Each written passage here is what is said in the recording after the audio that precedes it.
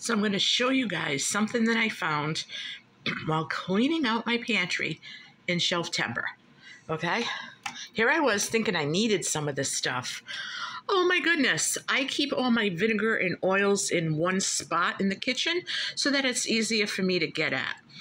I found several olive oil, avocado oil, balsamic vinegar, white vinegar, apple cider vinegar, wine vinegar, and the little cheap vegetable oil that I have on hand for when I want to make a very unhealthy brownie mix. Yeah, I don't bake well, so I use a mix.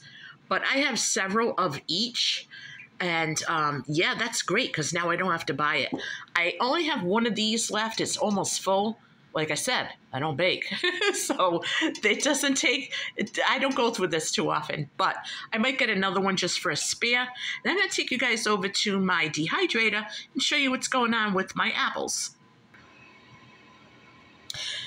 Okay, so the apples are dehydrating nicely, but they're not getting very, they're not crisp enough yet. I want them to be able to get to a very crispy form so that I can dehydrate them and turn it into a powder for some apple tea. So I have one here. I'm going to try it. No, they're still pliable, so they're not. It's not ready yet. So I'm just going to leave that on there. And when they're done, they're done. I'm not going anywhere. Oh, here's another thing. Let's go over to the Arrow Garden. Lettuce and escarole is doing very well. I use one Arrow Garden for leafy greens and one for herbs.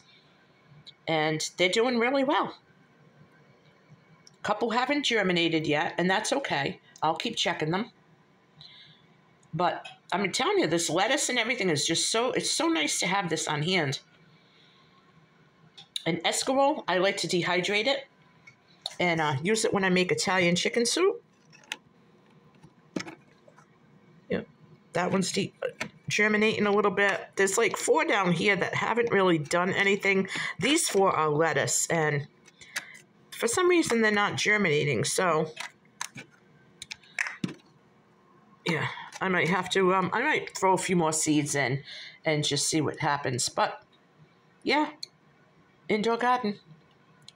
That's all, guys. I hope you like my video. Give me a thumbs up, subscribe if you haven't, and I'll catch you on my next one.